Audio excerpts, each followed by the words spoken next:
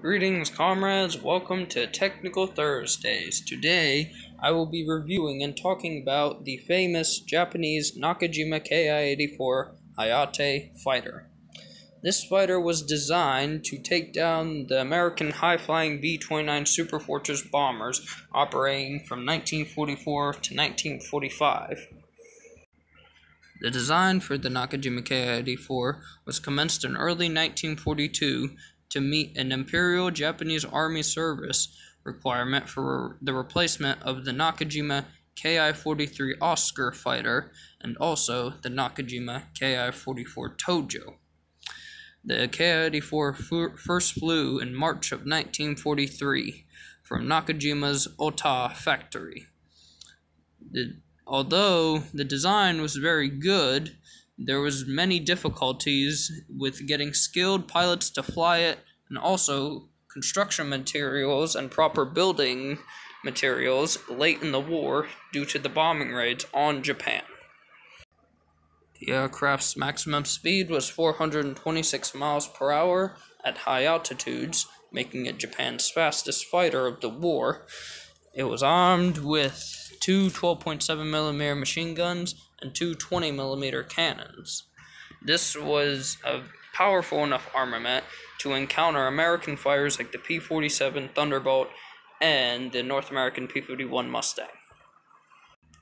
This aircraft's first operational involvement was in the Battle of Leyte at the end of 1944. From that moment onward, it was deployed wherever action was in the Pacific War, including intercept missions over mainland Japan against American high-flying B-29 Superfortress bombers. The Ki-84 had very good success against the American B-29 bombers and took down several in various interception raids. When the Ki-84 was deployed in China against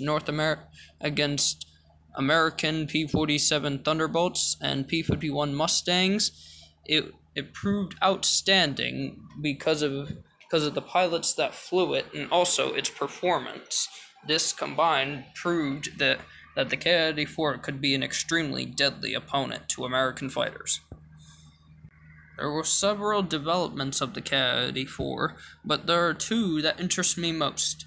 The Ki-116, which was a lighter version of the Ki-84 that was built out of mostly wood, and the Ki-117, which is a high-altitude version of the Ki-84 with longer wings, better armament, or 20mm cannons to be specific, and a better fuselage, and a much more powerful engine that had 2,500 horsepower.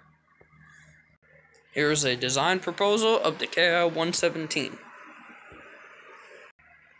The Ki-84 fought various American aircraft, including not only P-51 Mustangs, but also American Vought F-4 Corsair fighters. A Ki-84 pilot that is known for taking down several B-29 bombers and even P-51 Mustangs is Yoshio Yoshida. He was an ace during the Second World War. Overall, the Ki-84 was a very good aircraft despite manufacturing defects and lack of skilled pilots to fly it. The aircraft would have been even better if Japan was not on a losing front and there were much better pilots to fly it. Many more victories could have been achieved in this, but fortunately for the Allies and the United States, this did not happen. I hope you enjoyed this technical discussion, and be sure to like, comment, and subscribe. See ya, comrades.